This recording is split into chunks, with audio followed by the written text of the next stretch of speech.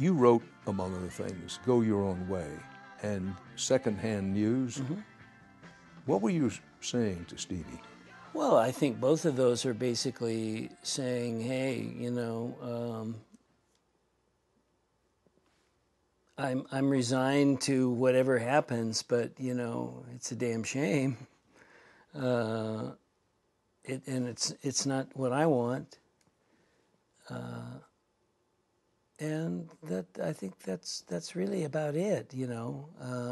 Actually, Secondhand News, at least it has a little bit of tongue-in-cheek humor in it, because it's basically saying, as a contingency, if you ever get lonely, you know, I'm always willing to proposition you.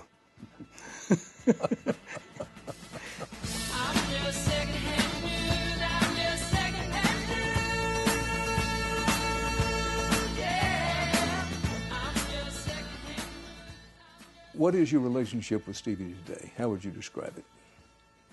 Well, you know, I've known Stevie, again, since I was about 16. It's interesting. I think that you would think after all these years there would be nothing left to work on. But oddly enough, Stevie's and my relationship is still a work in progress. And I guess that says something, doesn't it, about the care, about possibly the parallel motives that have driven us down the roads that we've been on.